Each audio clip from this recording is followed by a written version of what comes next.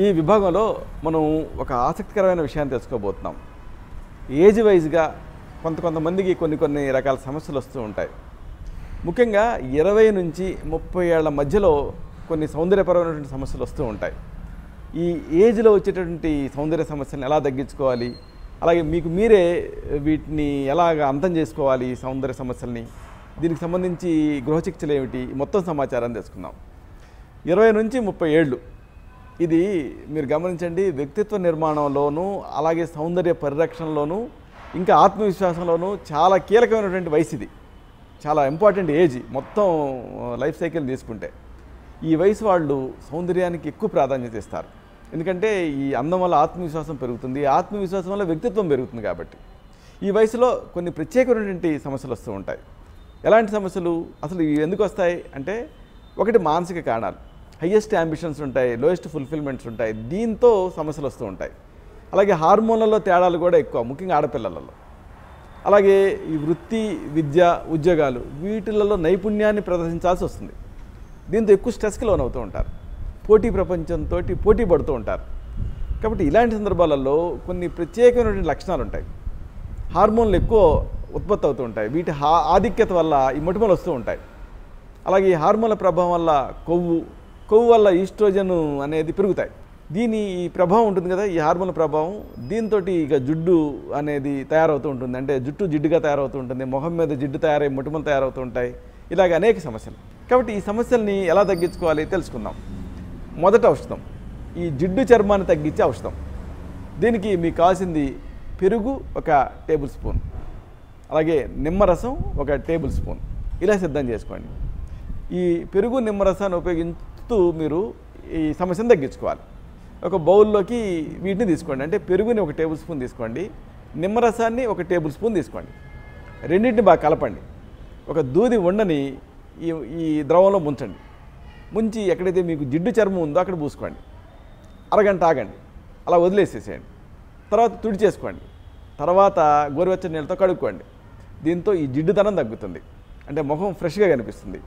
పెరుగు జిడ్డుగా ఉంటుంది కదా అని అనుమానం చాలామందికి వస్తూ ఉంటుంది. పెరుగులో ఈ న్యూట్రియంట్స్ ఎక్కువ, అంటే చర్మాన్ని మరమ్మతు చేసేటువంటి తత్వాలు ఎక్కువ.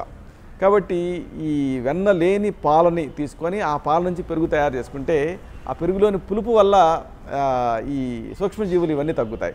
అలాగే నిమ్మరసం కలిపావు కాబట్టి జిడ్డు తగ్గుతుంది.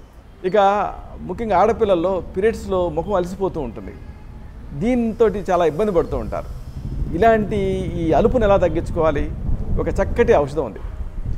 కోడిగుడ్డు తెల్లసొన ఒకదాన్ని తీసుకోండి.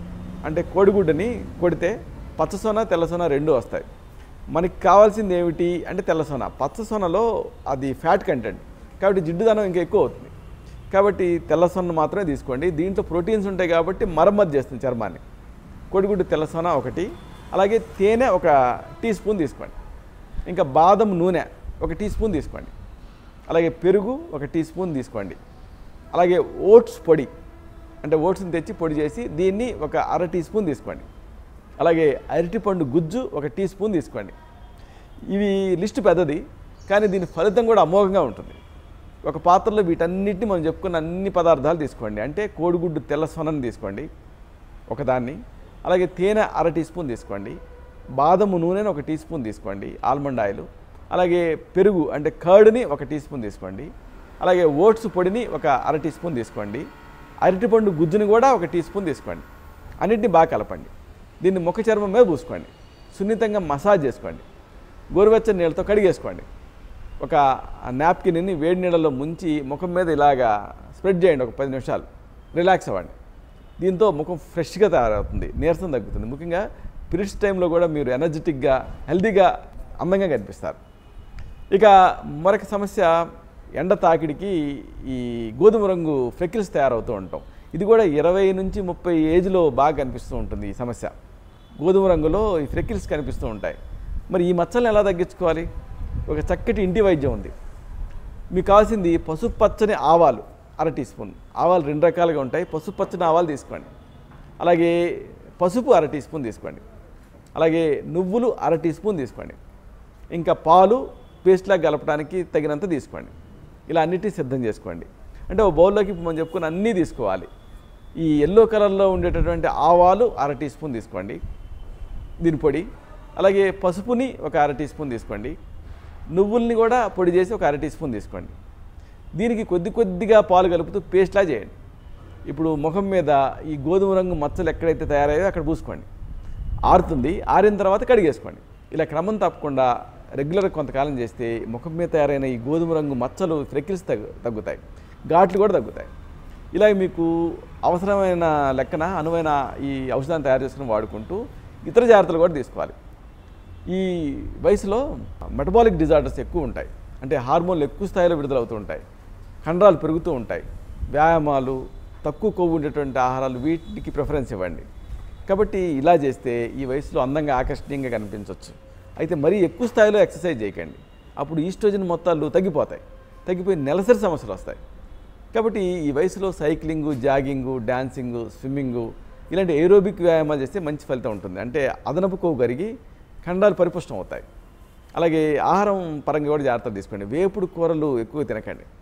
అలాగే చక్కగా కొబ్బరి నీళ్ళు, ఫ్రెష్గా తీసిన కొబ్బరి నీళ్ళు బాగా తాగండి. ఇక మేకప్ విషయంలో కూడా సహజమైనటువంటి పదార్థాలతో లైట్ మేకప్ వేసుకోండి. అలాగే కాల్షియం ఉండేటువంటి ఆహారాలు అంటే ఏమిటి, పాలు, మజ్జిగ ఇలాంటివి బాగా తీసుకోండి. అప్పుడు ఈ 20 నుంచి 30 ఏళ్ల ఏజ్లో చాలా అందంగా, ఆత్మవిశ్వాసంతో మీరు కనిపిస్తారు.